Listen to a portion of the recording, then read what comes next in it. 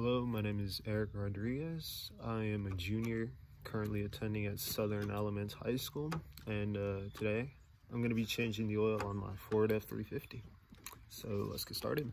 Alright, so I am under the vehicle, and as you can see, there's my oil drain pan, and now I'm going to find out which socket goes onto this. Oh, would you look at that?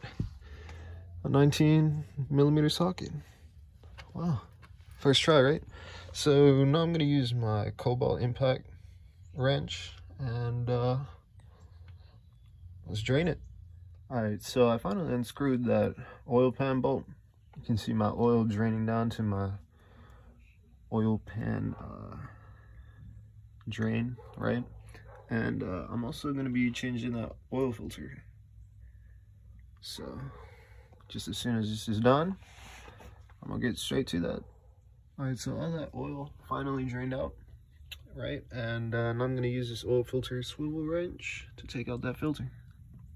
Alright, now that I finally got that off, what I'm going to do is I'm going to lubricate this oil filter seal, just a little bit.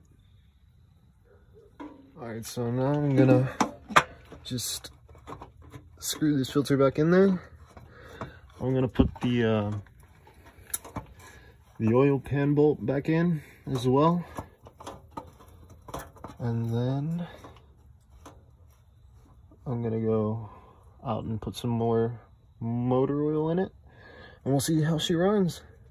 All right, finally got the new oil in there. Closing that cap.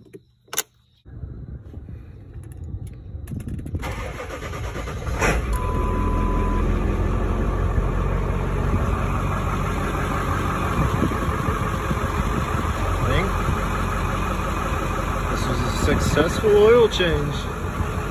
Yep.